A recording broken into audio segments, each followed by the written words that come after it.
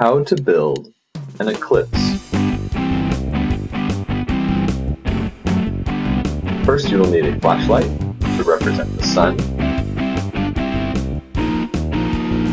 You will need a large ball to represent the Earth, and a small ball to represent the moon. You will need some Play-Doh, or a couple potatoes.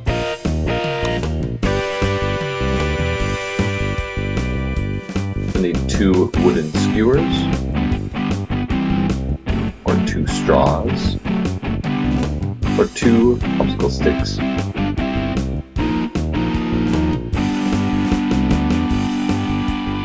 Alright, now that we have all of our materials, let's turn on our sun and get putting everything together.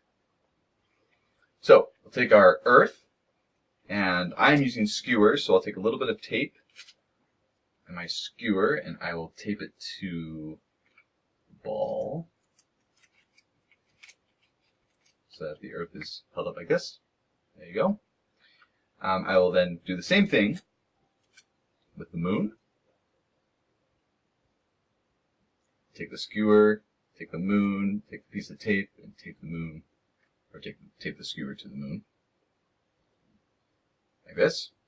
Then we take whatever you're going to hold up the moon and the Earth with. I'm going to use Play-Doh. So I can just take out the Play-Doh here and stick the moon in the Play-Doh. There you go. And then the same thing for the Earth. And I'm actually going to keep all the Play-Doh in here just because it helps hold it together. And there you go. Now you can go ahead and perform your eclipses. So we get everything lined up here. We can go ahead and do our solar eclipse and our lunar eclipse. So thanks, Geometry Dash Tartino, for inquiring about this, about how to set this up. This would be a great class presentation, or for any older child that wants to independently do this at home, or I guess in the classroom. So have fun with that. If you or anyone else has any questions, please leave them in the comment section below. But I want to take a minute and discuss some tips on how to use this at home or in the classroom for educators and for caregivers. Because this is a concept that you can use for even the youngest child.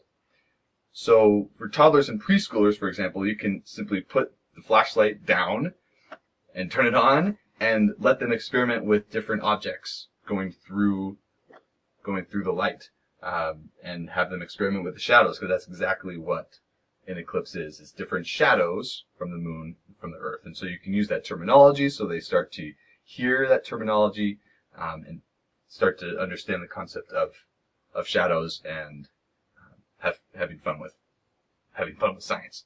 For slightly older kids, you can have them help set up this experiment and then experiment with it and play around with it and see what happens when you bring things closer to the light, when you bring things farther away from the light, what happens to the shadows. So lots of different things that you can do. Thanks for watching Astronomy for Kids with Dr. Richard Pearson.